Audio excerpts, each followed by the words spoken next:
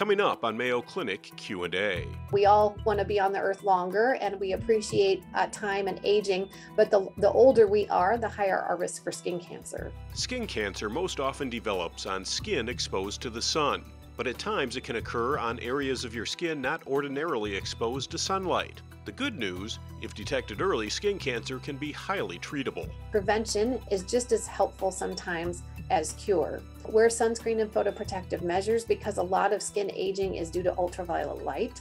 Make sure that you moisturize your skin. So moisturizing the skin frequently, such as 2 to 3 times a day, is very helpful. And then last but not least, it's important to stay hydrated.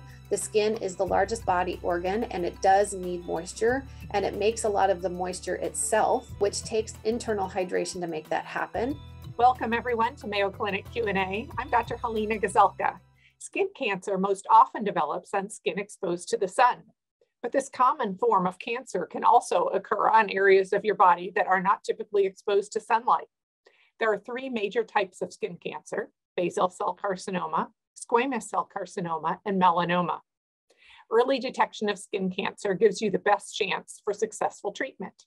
Here to discuss skin cancer and skin cancer protection is Mayo Clinic dermatologist, Dr. Dawn Davis. Good morning, Dawn. Thank you for being here.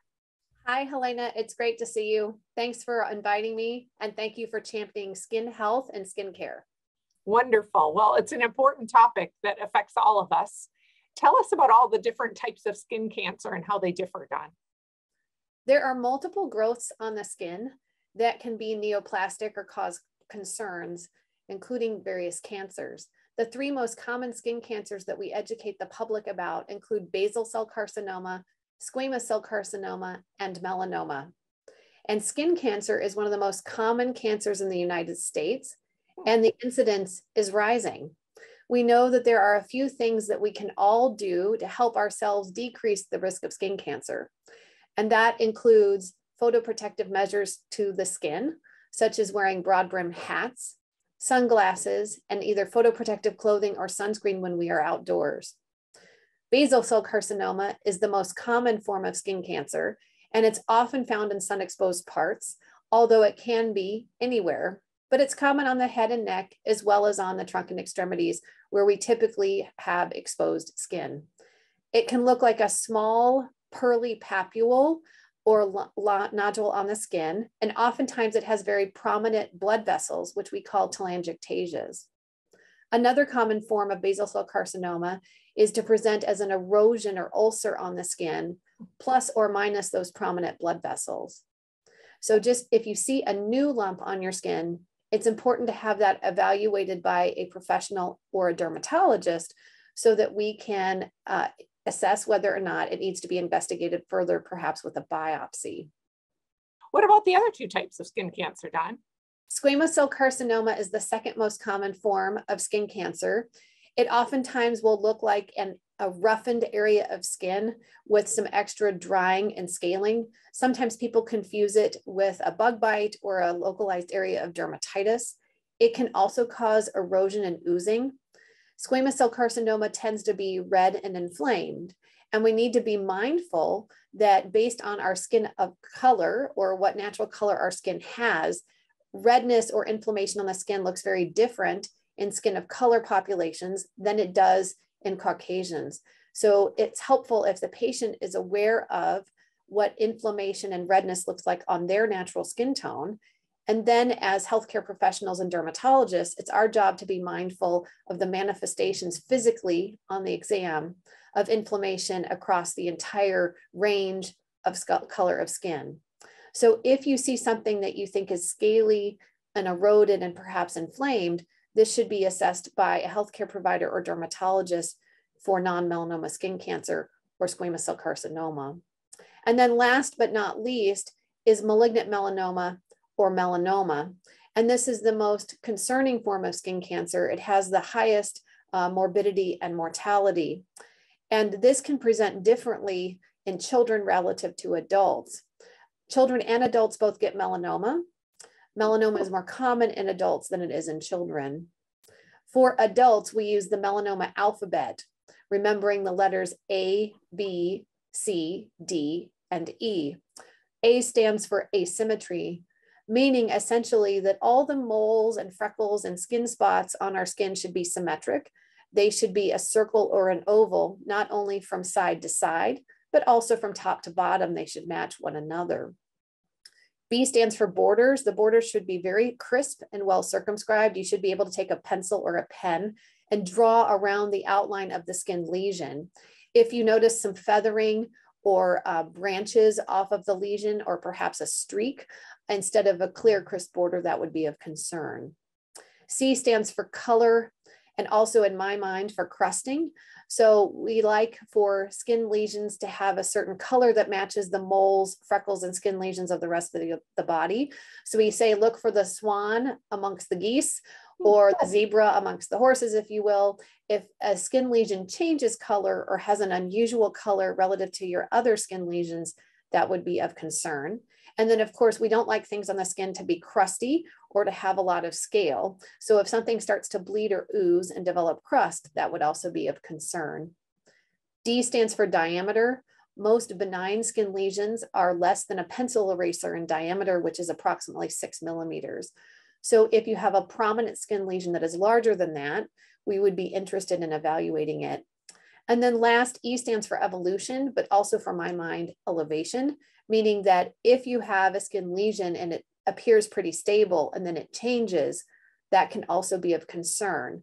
I always tell my patients that the skin lesions that they have should be small, and they should be a shade of brown that is normal for them, and they should be boring. And if for some reason they deviate from those rules, we should investigate. Now, if you don't mind, we'll pause for a moment and talk about pediatric melanoma. Pediatric melanoma does occur, and oftentimes it's not on everyone's radar because we don't believe that children can have skin malignancy, but that is not true. It's simply less common. At Mayo Clinic, we see pediatric melanoma commonly because we are a referral center. When children get melanoma, they can present with the same signs and symptoms as adults. However, they can also have different symptoms.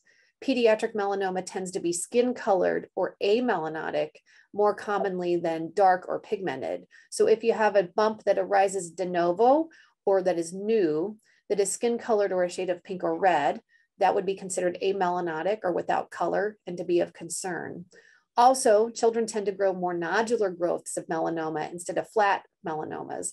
So if you develop a bump or something that used to be flat and then becomes raised, that would be of concern as well. Interesting. I wasn't really familiar with the pediatric melanomas, Don. It's very good to be aware. Yeah, absolutely. So you talked a lot about the appearance of these different types of skin cancer, but how ultimately do you diagnose them when you see something that's concerning on a patient?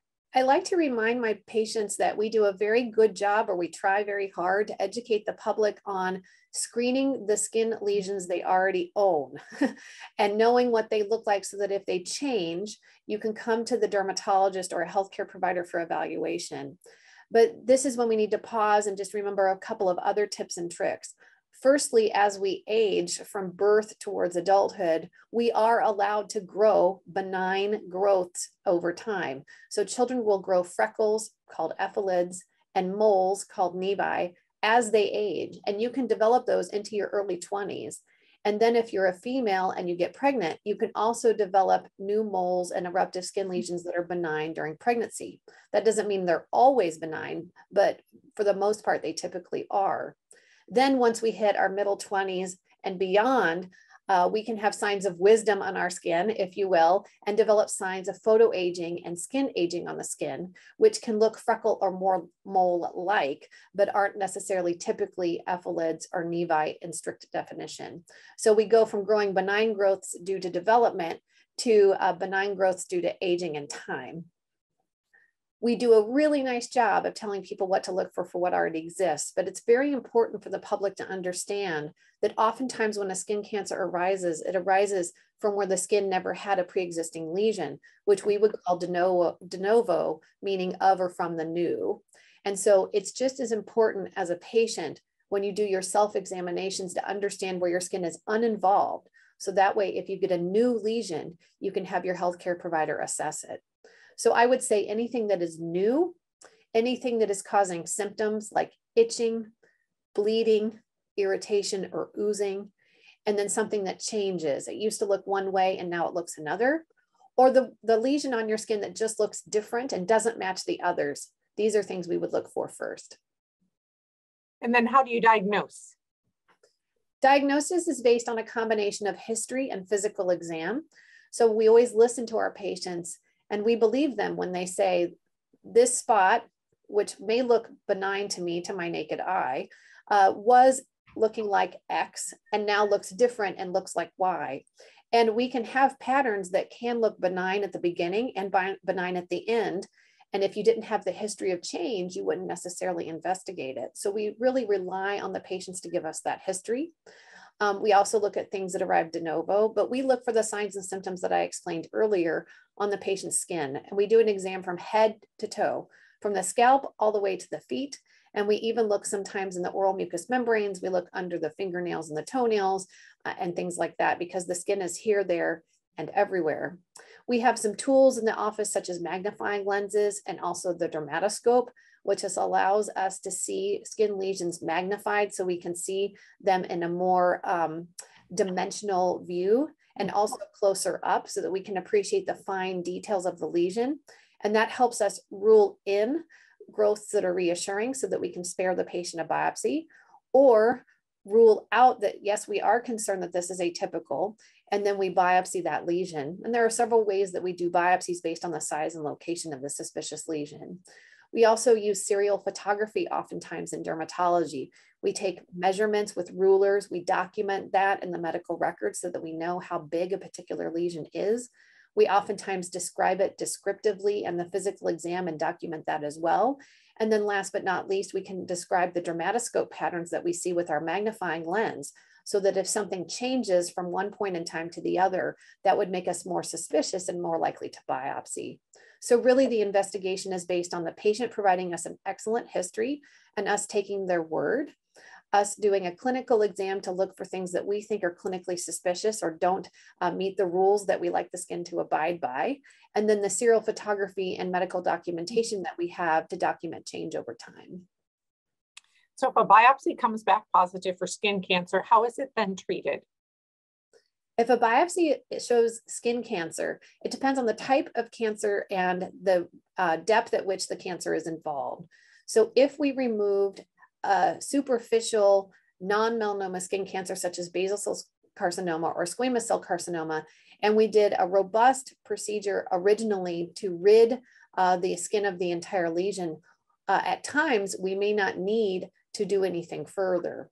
However, most of the time that we do a biopsy on skin cancer, we need to follow up with the patient to further treat it. So we do a scouting biopsy for diagnosis. And then based on the location and the type of cancer, we have other advanced treatments. For example, if you have a cancer on the head and neck area, it is not uncommon to undergo Mohs micrographic surgery, which is a tissue sparing layered procedure where we go down to very specific areas of the skin and analyze it with each particular slice under the microscope to make sure that we are getting all the malignant cells and sparing the healthy tissue. Other types of skin cancer and other locations can be treated with either curettage and cryotherapy, which is where we use a destructive tool after we numb and clean the skin to scrape the dead and dysplastic cells away and then freeze the skin to ensure that the remaining cells are destroyed. We also have electrodesiccation and cryotherapy, which is a similar method where we destroy the atypical cells with an electrocautery method or putting electricity behind it so that there's voltage to destroy the cells, followed by freezing with the cryotherapy. And then last but not least, we can also excise the skin in a traditional fashion where we do an ellipse or a football-shaped excision of the skin, go all the way down to the fascia layers to ensure that we have safety margins around the skin cancer of concern, but also regarding depth. Dawn, a little bit earlier, you talked about how we can protect our skin. Primarily, it sounds like by covering it from exposure and keeping it from exposure to the sun. Talk a little bit more about that. And one of my specific questions is, when you see sunscreen, there seem to be numbers everywhere from 20 to 100. And does that matter? Yeah, absolutely. So there are certain things about skin cancer risk that we can help ourselves with, and certain things we cannot control. So the first thing is our genetics. We cannot pick our parents. And so we cannot control the genetics with regards to our skin cancer risk, but certain skin cancers do have certain genotypes that are more at risk. The other thing is other comorbidities. So if we have an immune suppressed state, that will make us more likely, based on the medications we take or the immune suppressed state of our disease, systemically to have a skin cancer risk, because we know, for example, that transplant patients and patients that are immune suppressed have a higher incidence of skin cancer. Those are the things we cannot control. The other thing we cannot control is the passage of time. So we all want to be on the earth longer, and we appreciate time and aging, but the older we are, the higher our risk for skin cancer. So I always tell my patients and tease them that the skin cancer bank is the one bank you don't want to make deposits into.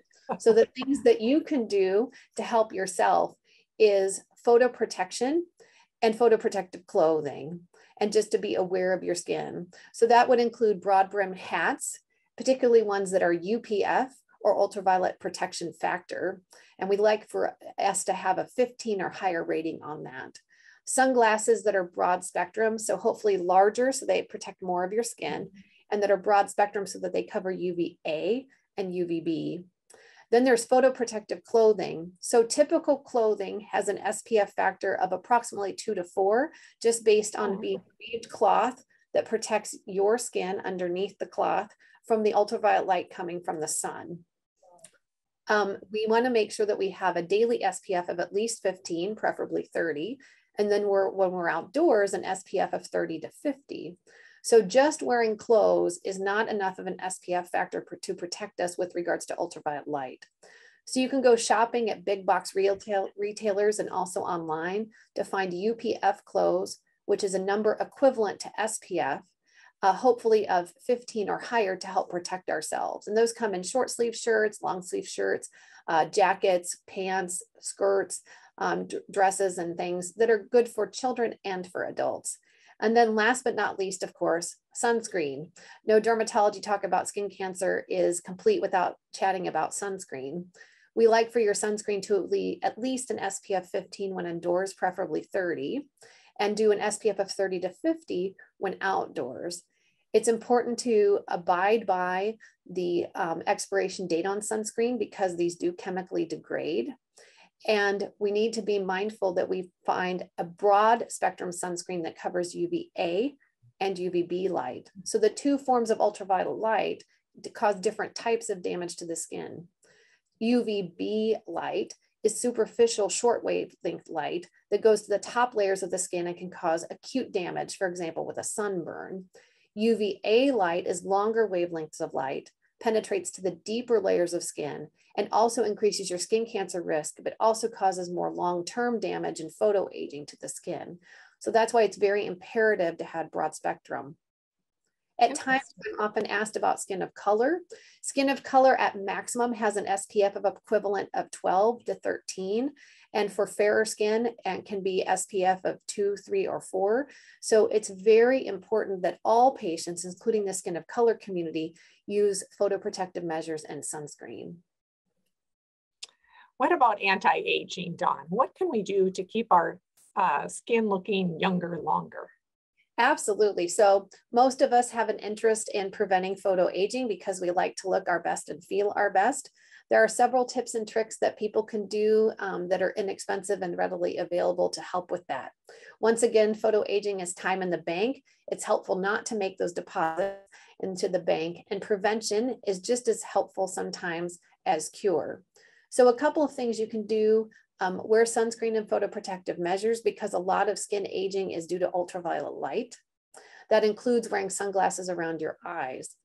Make sure that you moisturize your skin. Your skin is open to the environment at all times, and especially when the skin is cold and arid or hot and dry, your skin releases moisture from its natural content into the environment, which causes the skin to dry out. I like to relate our skin to a kitchen sponge.